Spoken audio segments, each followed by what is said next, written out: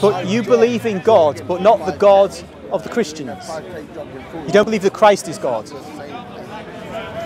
need to be prepared for that. Believe Quick, sharp. Jesus is the Son of God. Okay. Well that's not quite what I believe, but you know you're on the right path if you're going in the right direction. All right. Now, why do you deny that when St. John's Gospel is plain and other parts of Scripture are plain that Christ is God? You got the letters of the Hebrews. God the Father Himself calls Christ God. You got St. John's. Take care. You had St. John's Gospel, which says at the beginning and at the end. And the Word was with God, and the Word was God.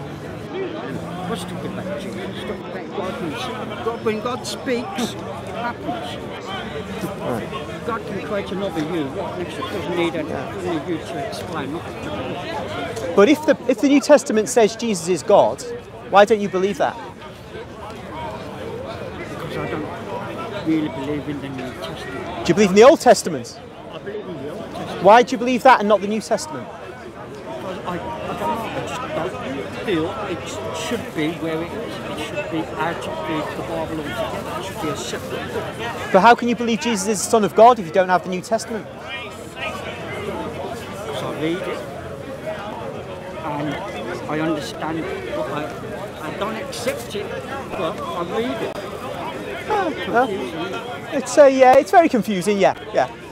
But I hope the fog lifts.